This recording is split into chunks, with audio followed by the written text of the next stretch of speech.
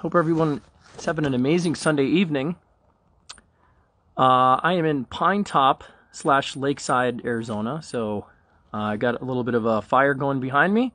It's about 49 degrees up here, and I just wanted to make sure we get started on our new week with some amazing lessons from entrepreneurs that I've counseled and over the past 12 years. First, let me just talk about a little bit kind of where the knowledge of the number one mistake that entrepreneurs make comes from. And as I alluded to, I would say it's accumulation of about 12 years of experience counseling entrepreneurs as an attorney, mostly focused in the startup, ecommerce, and early stage phase. And it also comes from the fact that I've personally advised over 1,000 entrepreneurs. Some of them are serial entrepreneurs. Some of them are, one-hit wonders. Some of them fail miserably. But all in all, I would say that, these are lessons that every single entrepreneur could learn from, and most common mistake that every entrepreneur makes. And I would describe that mistake as being associated with the wrong people. I'm going to say that again. And this is generic enough to where it takes many different forms, and I'll break that down for you guys in a second. But the most common mistake entrepreneurs make is they do not associate themselves with the right people. What does that mean? If you are in a partnership, you and maybe it's a corporation or it's a partnership, there's other additional shareholders, maybe there's a board, failing to align yourself or yourselves with the right people. Or if you are a soloist, right, maybe you don't have the right consultants or the right advocates for your business. Or maybe you don't have the right vendors, or maybe you don't associate with the right suppliers, right? All of this trickles down to who you, in fact, associate with. And so how do we describe the situation where you have the wrong partner? Well, sometimes this doesn't manifest itself in the most obvious of ways. So, for example, some of my clients come to me, 5 to 10 years into business, and they realize that they are married to the wrong business partner, right? Metaphorically married, not literally married, but they've signed documents with people that are just toxic for their business. And it's too far down the road for them to do anything about it, or at least that's what it feels like. And oftentimes it's a question of hundreds of thousands of dollars. Sometimes it's pre-revenue. Sometimes it's millions of dollars. So the number one mistake, again, for those of you who are just tuning in, is associating yourself with the wrong partners or the wrong associates. So I'm going to give you a few examples here just from my recent experience and some things that are on my desk. Of course, changing the facts to protect my clients. But I have a client who is in the professional services industry. This client started this business, which is in the medical world, very, very, very early on. This client is a serial entrepreneur, but struggles to realize his or her own weaknesses. And so with a great concept, this client of mine launched into this business, had an amazing amount of success immediately out of school, and decided that, I need the right partners to grow this business. Well, what's my weakness? My weakness is the financial backing and the financial understanding, a CFO type. And so this client of mine decided to bring in a Wall Street type personality. What do you know about Wall Street type of personalities? They are sharks. They're quite literally the people who don't care about you, don't care about your feelings. Their number one concern is money. Their number one concern is return on investment. Sometimes that's a good thing. Sometimes that's a bad thing. In this case, it turned out to be a mixed bag of nuts.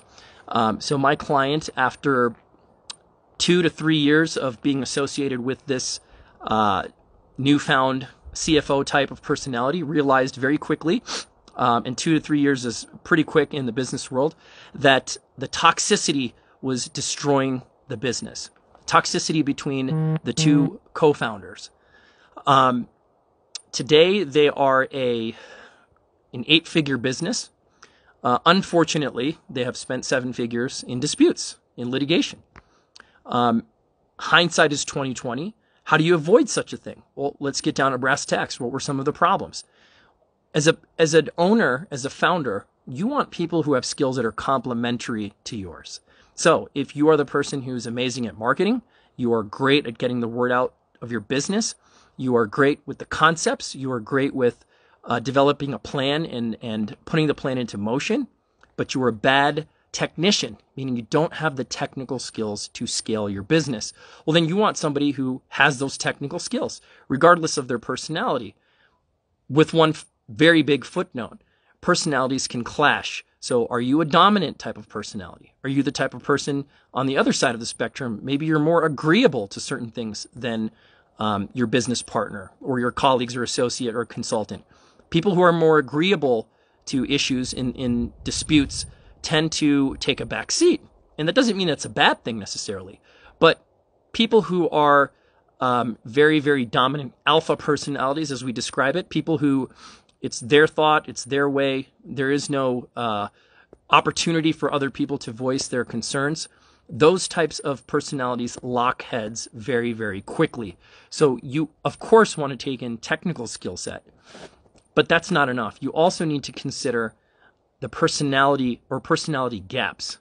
And so one of the things that I would highly recommend when you're at the point of picking, again, this could take the form of a business partner, this could be the form of a consultant or an associate, perhaps an outside firm, marketing firm, is how similar are you in skill sets? So you should be very different in skill sets from the person you're partnering with. And how similar are you in personality, where it matters, right? And again, personality, we tend to think, oh, well, I'm an introvert, so let me get someone that's extrovert. Not necessarily. What brings partners together in the most productive way is values. So you have to have business associates or partners or consultants, co-founders, etc., associates, as I've used the word generically, who have the same values that you do. So if you value hard work and you value the get in the trenches and do what it takes mentality, you want to surround yourself by business partners who share that mentality. And unfortunately, one of the most common problems in early stage companies, again, early stage being from year 0 to year 5 or even year 10, is people don't surround themselves with those who have the same values. And in business, we make the analogy to a marital relationship, right? Or significant other relationship. Just think about that. If your significant other doesn't have the same values that you do, it doesn't matter how attracted you are to them. At some point, it becomes toxic. It becomes untenable. You're not able to scale and move the business forward in the way, your personal business in the way you'd like, because you don't have the same values. You don't assess weight to things equally. And having business partners that have the same values as you is critical. So again, the number one mistake that I see in entrepreneurs, and I've personally counseled over 1,000 of them in the 12 years that I've been practicing law, is failing to pick the right partners or associates. And that includes consultants, that includes employees, key employees, executive employees, but of course, partners and investors. Another common scenario is you accept somebody's money thinking that, well, somebody's $100,000 or $1 million are just as good as another person's $1 million. And I always like to think back to those episodes of Shark Tank that I used to watch. And you'll hear these investors tell the sharks, like Mark Cuban, yeah, I have the money. It's not about the money. It's we want the right partner. And they're willing to give up some equity to get the right partner. And that's exactly how you should think in your business. Not every dollar is the same. It has different value when it comes from the right person, the right partner. On the tech side, another great example. Everybody promises deliverables. Everybody promises that they have the right set of skills. And then when it comes down to it, very few actually end up launching their technology because they're so weighed down by the lack of tenacity, the lack of where the rubber meets the road, the practical skill that it takes to actually pull something off from a technological standpoint, whether it's coding or engineering, hardware development. it's very easy to get caught up in conceptual types of partners, people that can draw it out on a whiteboard but can't implement it. And this is one of the reasons why projects sometimes take twice to three times as much money, 2 to 3 times the amount of time, and they just don't move. In hindsight, again, when we look back, hindsight's 2020, we discover that you just didn't partner with the right consultant or the right actual equity partner. You should have brought in somebody who has a track record, who's pulled these things off. And that's why when you see at the higher levels of business, people who've launched multiple businesses, the serial entrepreneurs, people who have, taken companies public or multiple companies public, they have this tenacity that is almost, to some of us who aren't used to being in the driver's seat or in the front passenger seat, they have this tenacity that is almost makes you uncomfortable. This, I don't care, we're going to do it and do what needs to be done and whatever it takes mentality. And that can be very intimidating.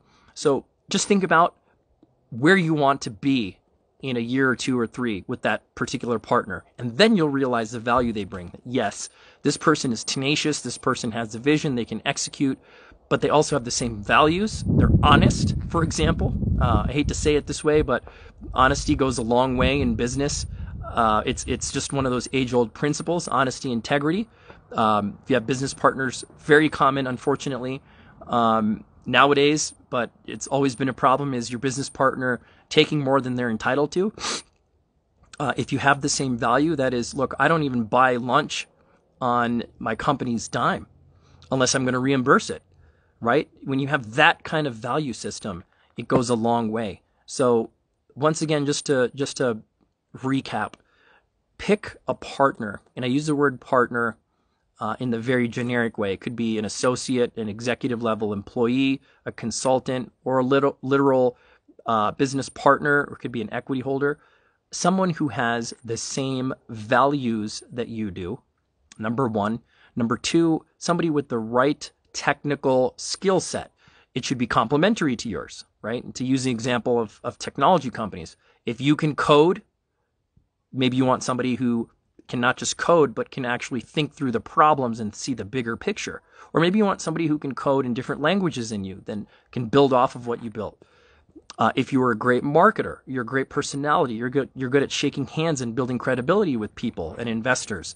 Great. You need somebody who can actually put the wheels into motion and actually develop your project. Surround yourself with those kinds of people. And here's the great news about picking business partners. You can have a little bit of a dance and a little bit of a courting period without locking things in. And so this is where some legal strategy comes in. You can execute an LOI. You can do, actual partnership agreement. Again, depending on what the relationship is, maybe it's a shareholder agreement, founders agreement, co-founders agreement. There's a million different ways you can dice this.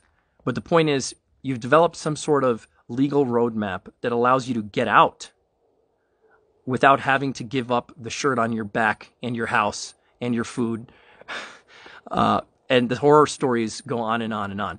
So bottom line, takeaway from today's live, number one mistake entrepreneurs make is getting into partnerships with the wrong people. And there is a lot of social science to back this up. It's not all about law and putting things into a contract. There's a lot of social science that talks about the person, knowing what kind of personality you have, knowing how you react when things get difficult.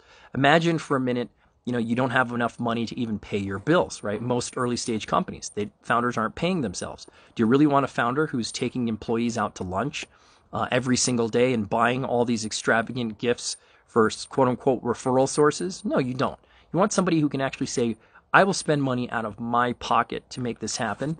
I'm dedicated, and I'm not going to take a salary if I don't need to, right? So anyway, I know we covered a lot in a very short period of time. We're going to post this. We'll probably post this on our YouTube channel as well as on Instagram. If you have questions about any of these things, please let us know. One thing I should say before I go, there are many ways, many ways to skin a cat, as they say. There are many ways to document the legal relationships in simple ways and also more complicated ways. Everything from, like I mentioned, a letter of intent all the way to more complicated documents where equity can be ratcheted back. You have vesting schedules. You have clear, distinct milestones. And we'll talk about this later in another live, but again, one of the biggest mistakes I see that kind of ties into this mistake of partnering with the wrong people is giving up too much equity, or even if it's not equity, too much cash. I just see it time and time and again, and it's usually because the founder has not looked at their value systems or what they value as carefully as they should have. And they were either insecure or they were just blatantly incorrect about a business decision, and they thought they could make up for that decision by just giving up equity and bringing in the wrong person. So anyway, I hope this was helpful. Send us your comments and questions, and we're happy to get them answered. Until next time.